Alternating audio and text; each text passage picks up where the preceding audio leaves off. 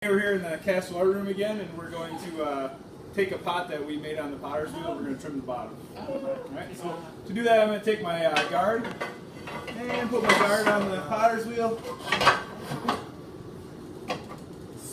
Not backwards like Brad does. Okay, I'm going to have a few tools here. I'm going to have a piece of fresh clay. I'm going to have a trimming tool. Okay. And then I have my pot that I had put over on the shelf, covered because it sat for about 4 or 5 days. And I covered it up so that it will stay, fairly fresh with some water in it and not get really dry, so that it's very difficult to trim. Okay, so I'm just going to take the plastic off of it.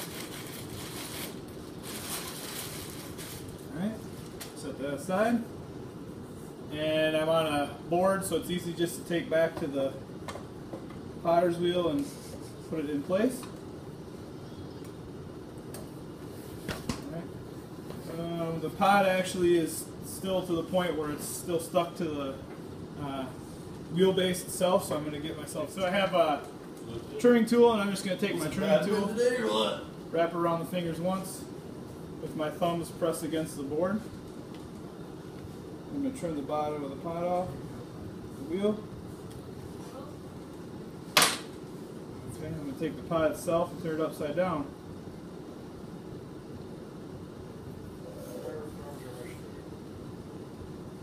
Okay, now what I want to do is I want to center it the best I can.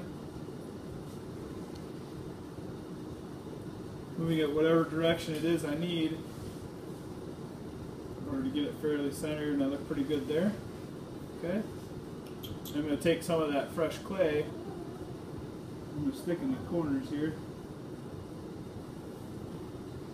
And this is just to help hold it in place as I trim it. I'm probably a little bit early yet on this clay to trim. It's still fairly too fresh, so I probably want to let it dry just a little bit longer. To do that, I just open up a corner of the bag and it lets some air in there to help this thing dry. But we're still going to trim it anyway today. Alright. Now, first thing I want to do is I want to take, there's like a sharp lip around the edge. I just want to take my trimming tool, a flat edge, and we go right around the outside edge of it just to trim it down. And I don't need to spin this thing too fast in order to do that.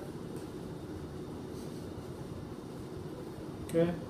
I always brace my hands so that it holds the tool.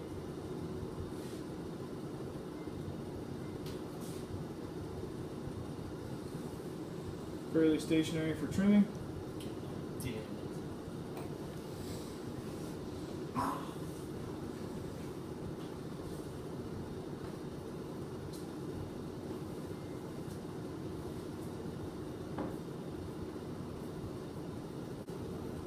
Okay, then I'm going to take the center of the pot, and I like to just have like a flat ring right around the edge of this, and then kind of indent it in the center. Okay, and it's just personal preference.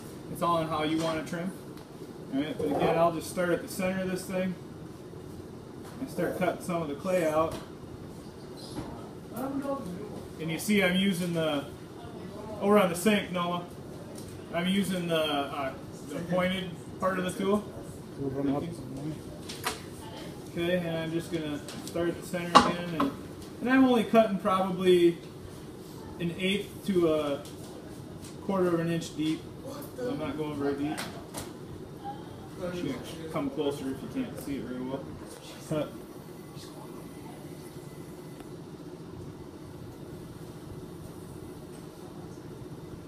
Okay.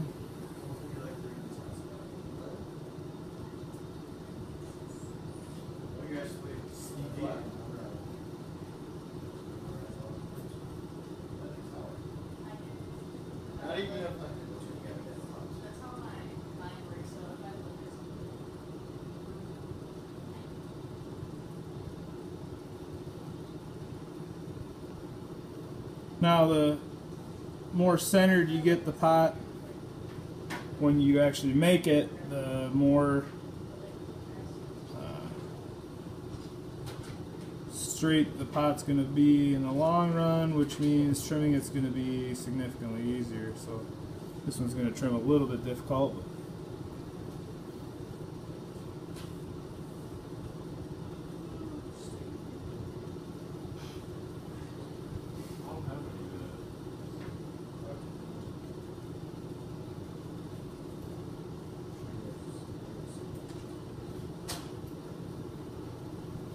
Okay, so at this point, and I'd work at this just a little bit longer to get it, you know, really nice and neat. But for the sake of video, I'm just going to cut it short here. So you see here, I have a flat surface around the outer edge, probably, I don't know, 1/8 to 1/4 inch wide, indented in the center, nice and trimmed on the outside.